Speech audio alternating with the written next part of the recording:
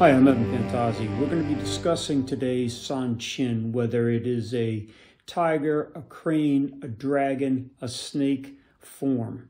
Now, there was a question that came up in Facebook, and the question was whether it was a snake or a dragon because of the sounds or the actions of the hand strikes, the nukates, or the two-finger strike seen in the video in the background.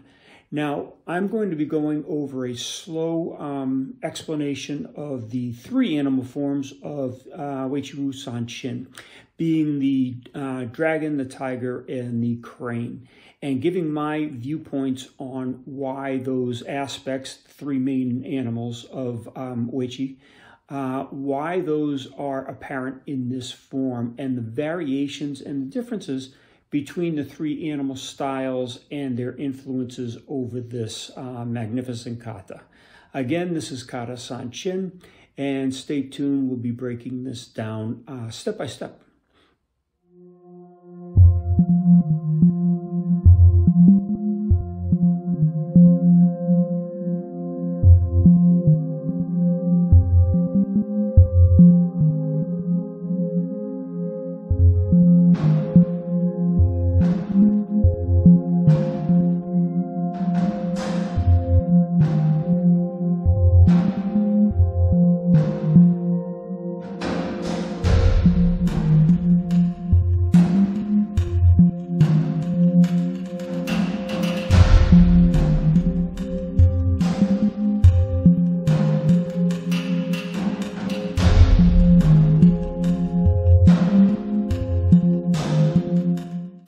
Okay, let's take a look here now. In the beginning, you can see sinks to the ground in a grasping body constriction like a tiger.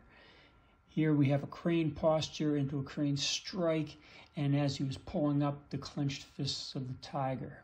The crossing of the hands as he steps like a crane is emulating actually the dragon as it's cross-hemispherically controlling the body, the somatic and the autonomic nervous system. More on that at another time. That pivot is of the dragon, again, doing what the hands are doing as a crossing to cross the right and left hemispheres of the brain with the body control. We have another pivot coming up here. You'll see a little bit better. Legs cross and open. Now the strikes continue for a little bit longer, where he then doubles up on the crane strikes and then goes into a grasping action of the tiger, pulling and pulling downward.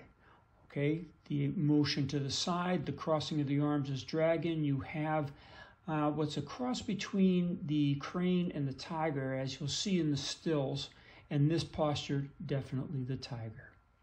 So let's take a look at the stills now.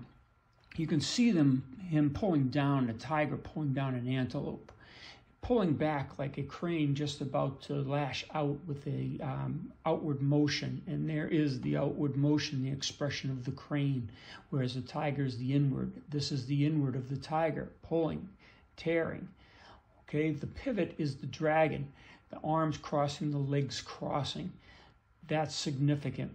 When you have the strike coming out, okay, in a double hand posture in this last aspect, you have the crane outwardly thrusting, but then you have the tiger formation, and we'll see that at the last still of this coming forward. You see the dragon approach right here of the crossing, iron shirt, and then you see the clawed position to pull inward. The closed gate position, not a bow. You'll see the bow at the end. This is pulling in and hunkering down as in a biting action to the animal. And there's the salute. So the last motion of the closing gate was not the bow. Okay, it is a motion that when a tiger pulls its prey in, it finally bites the animal to subdue and consume. So that's a little bit on the dragon, the tiger, and the crane of Uechi Sanchin.